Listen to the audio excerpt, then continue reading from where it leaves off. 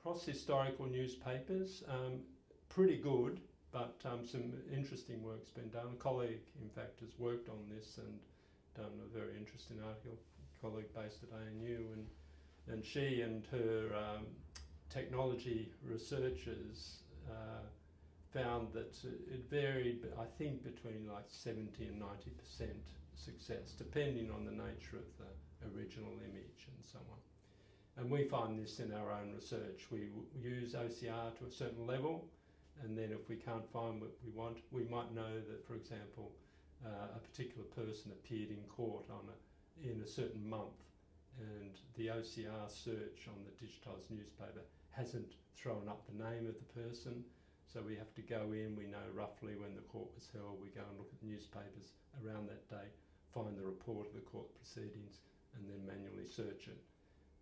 As O.C.R. improves, then we expect that those appearances will become much more recognisable generally by the computer. But it's very high really for all intents and purposes, and much better than sitting in front of a microfilm reader for 3 months.